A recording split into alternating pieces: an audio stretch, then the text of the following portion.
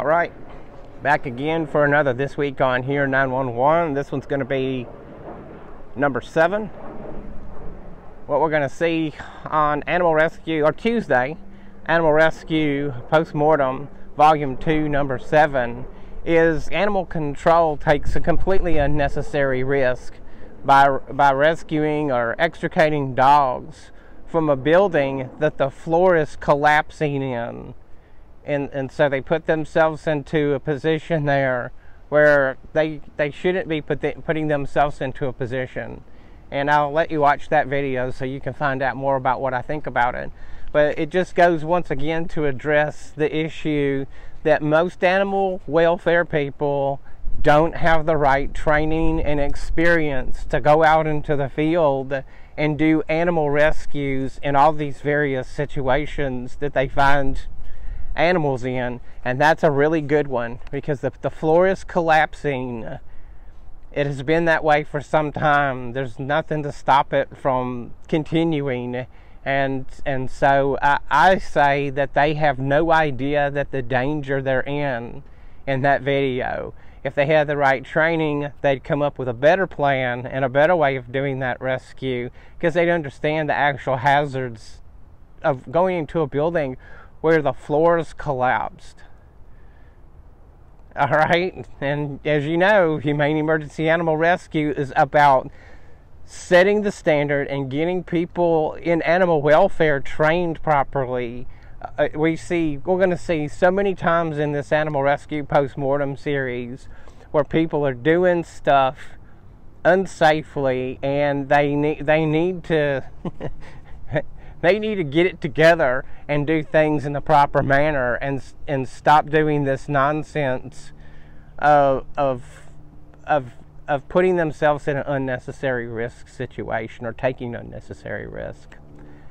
Okay, enough ranting about that. You'll hear plenty. There's plenty more of that to go around.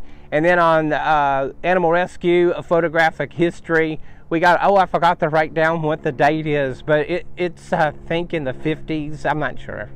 Forget about that. You'll figure it out when you go over there and check out the video.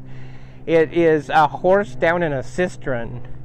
That's volume 1, number 11, if you're looking for it. And it's pretty cool, because you can see how they did things back in that period of time to get that horse out of that cistern. And just like all horses, they find themselves in all kinds of crazy and interesting situations there.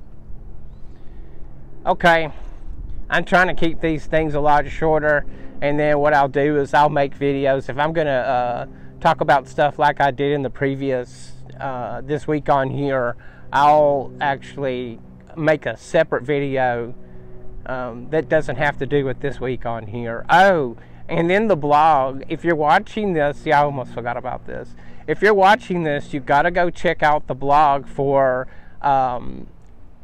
this week's, read all about it, because I write a story in there and I tell about an incident that I responded to down in Hialeah when I was working for the Humane Society as a humane officer there. And there was a lady who had committed suicide in the apartment, and had left quite a number of animals behind there. And so you're going to want to read that story, because the title of it is The Nazi, the Gestapo Cats, and the Mouse Concentration Camp.